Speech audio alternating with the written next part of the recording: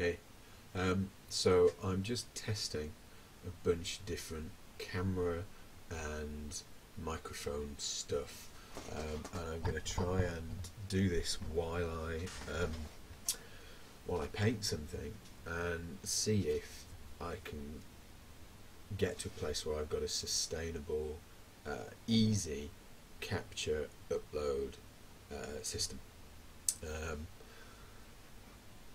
I should be able to switch between a couple of different cameras, so I'm just messing around working on a test figure for a White Scars bike, and I've got a mobile camera, and I'm just going to, I need to be able to do this comfortably. I need you to be able to hear what I'm doing. I need you to be able to see what I'm doing, and I'll have a play with all of that and see if I can make that work. So this, I don't know if I'll ever end up uploading this video or if this is just for me, but I'll be leaning in and moving, and I'm going to move out of camera, and so you have to bear with me while I mess about. But I'm just going to kind of get comfortable to paint and see what I can manage with you still able to see what I'm doing. So far, for the record, this has been airbrushed with surface primer and that's a light grey. I then hit it with a white as well, just so I got a little graduation. After that, I hit it with a black wash. I used Secret Weapon Soft Body Black without shaking it.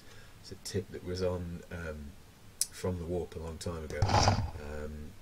They discovered that it was very thickly pigmented, but if you didn't shake it, it was more like an ink than a suspension of pigment, and it worked better. And I kind of agree there, although it is still quite heavy. So what I'm going to do now is I'm just going to go back in with a white, and I'm using Reaper Master. It covers well, and I'm going to use that just to make some kind of smooth areas up to the edges that I'm going to keep. And let's see if I can. So I just put some out on my palette, which is just a tile. I'm going to move and see if I can get comfortable and you can see what I'm doing. So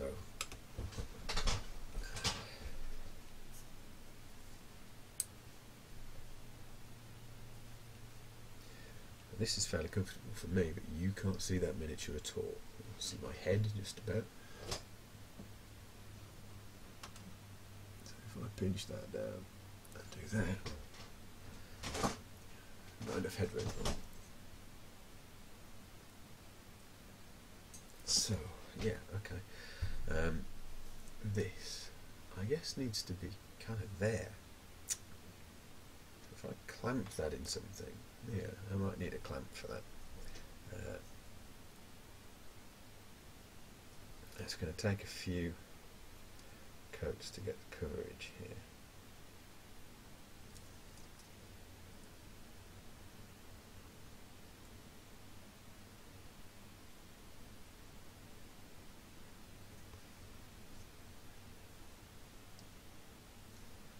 It's a little thinner. It's going to take even more coats to get coverage.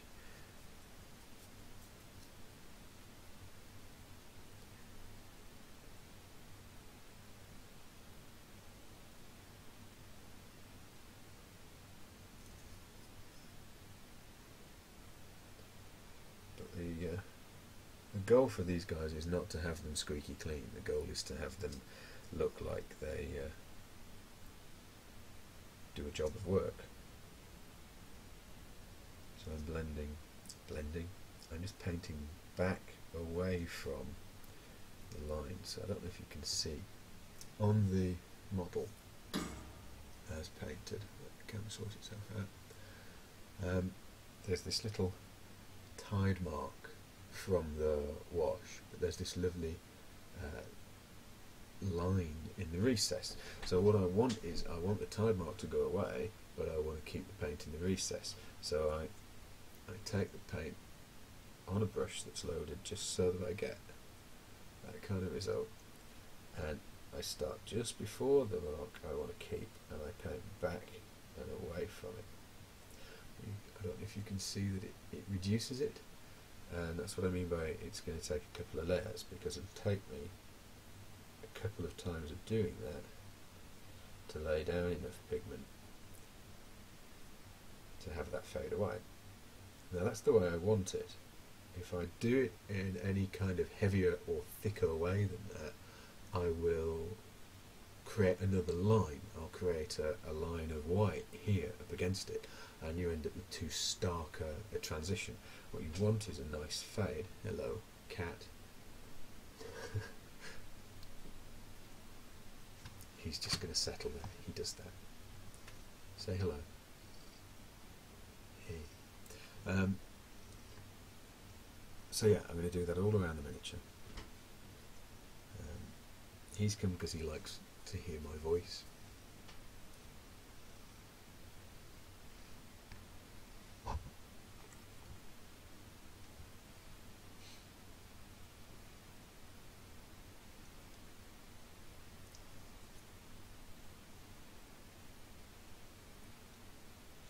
Some areas of this model are going to take more paint than others, and ultimately I might need a different technique for painting these guys, because there's going to be about 20 of these guys to paint, and I'm starting to realise that doing it like this is going to take a while.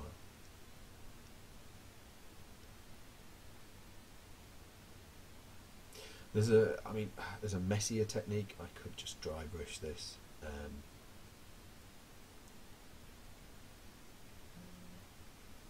I will lose some control if I do that. And there may be places where the bristles actually overbrush onto those black lines that I want to keep. So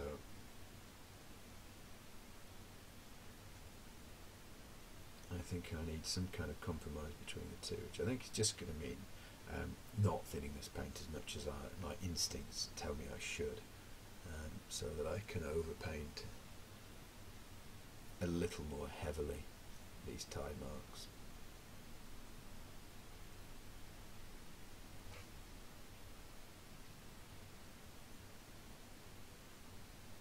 Because as it is, these are going to take a while to go.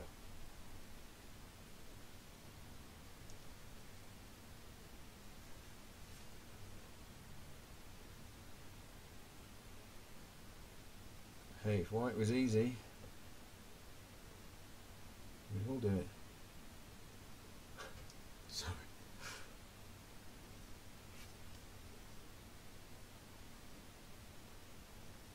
I suppose what I should have said is, if white was easy, you wouldn't be watching this video. Certainly not with these production values. But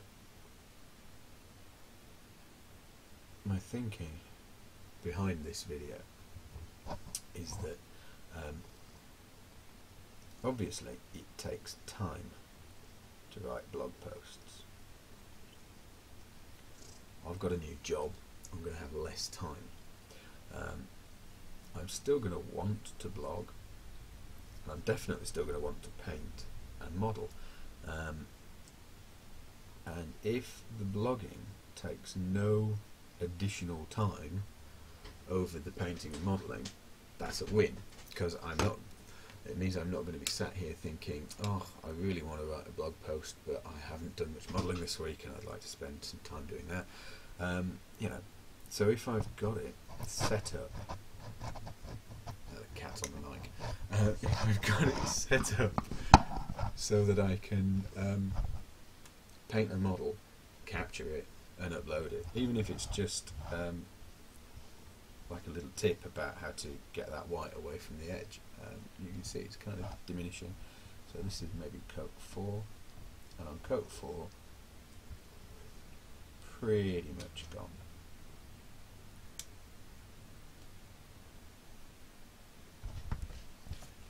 can see that now.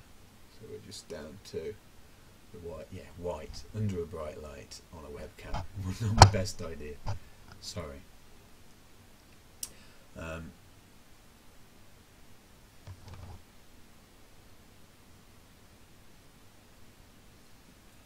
Yeah, so I just thought if I can capture what I'm doing like this, talk to you, and then hit blog, just upload it to YouTube and share it or whatever, then there's an increased chance of content hitting the blog, as well as me getting some painting and modelling done. The other thing I was thinking about, because I'm going to have a little bit of time at the weekends where I'm going to be able to do this, is maybe not live streaming it, but maybe a Google Hangout. So if anybody else out there is also doing a bit of weekend hobby and paint, we can all stick on our cameras and we can talk to each other. Now, I've never used a Google Hangout, so I don't know if that's a good idea or a bad idea. And I've never, I don't know if anybody's interested. I don't know if anybody's interested in sitting on a webcam with me and nattering while we paint. But I'm going to throw it out there. So when I upload this, if I upload this, I'll ask that question.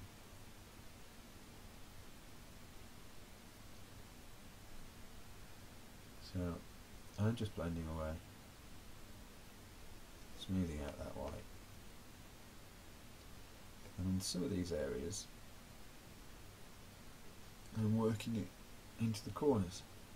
What I mean is I'm making the white brighter at the top of the panels. So I'm painting towards the top, so I'm kind of leaving more paint at the top. I'll show you here. So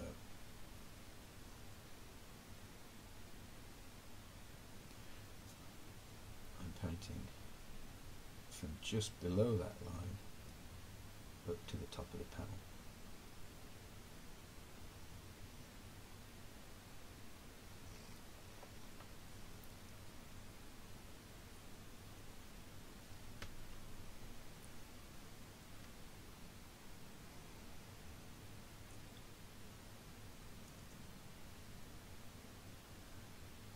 This isn't very smooth.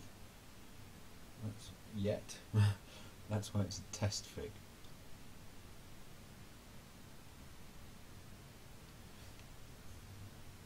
It's tricky to get white to go on smooth. Actually, that's not true. It's tricky to get any paint to go on smooth. But white presents two unique difficulties. The first is that because it's essentially colour neutral, and a lot of the time it's quite a transparent paint, it's quite thin, so because of those things it lets the paint underneath influence it far more than any other colour.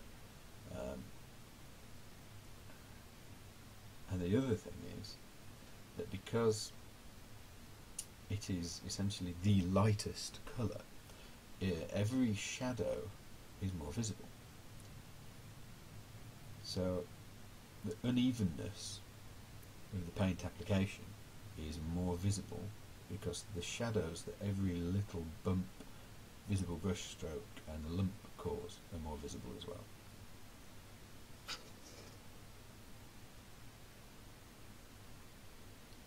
So you have to put more layers on for coverage, and each captured kind of lump, bump and hair trapped in the thing make it far more visible.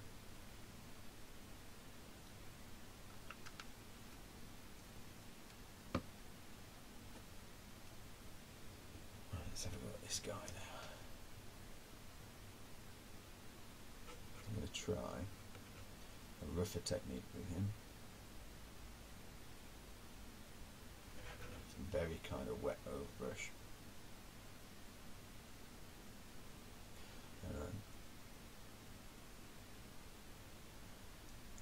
Looking at just some of the raised surfaces as well. I might leave some of that grey in some of the recesses, more than just the line, I mean.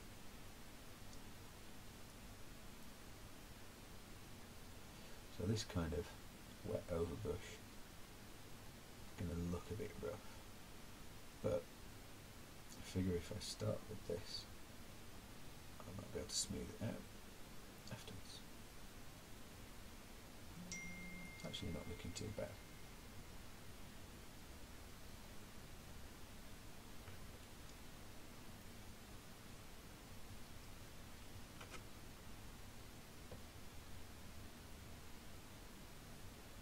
So when I'm doing this, if there's a recess I definitely want to keep, I make sure to brush across it.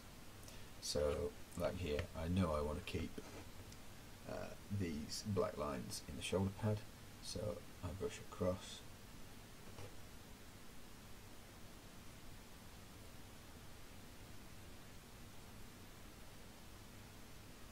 Not alongside.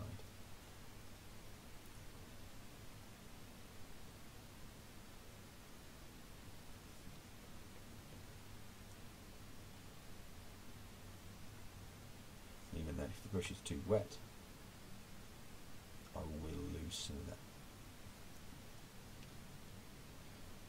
Loath to call it detail, some of that paint work. Let's call it paint work.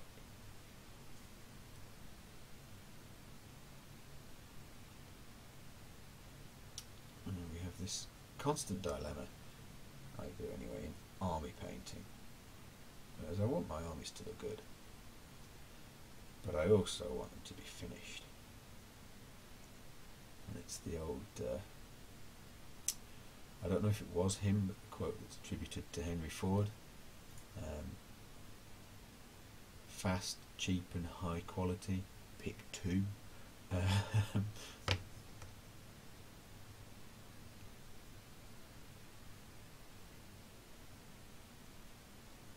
can have it fast and high quality, but it won't be cheap.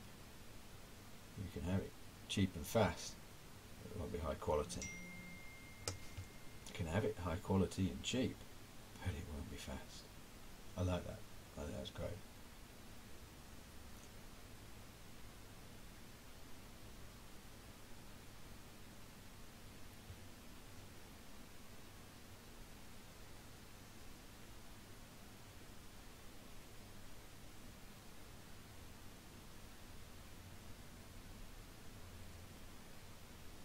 So it's quite rough at the moment. You can see that, but I'll come back and do some more and smooth that white out, and then show you what that looks like.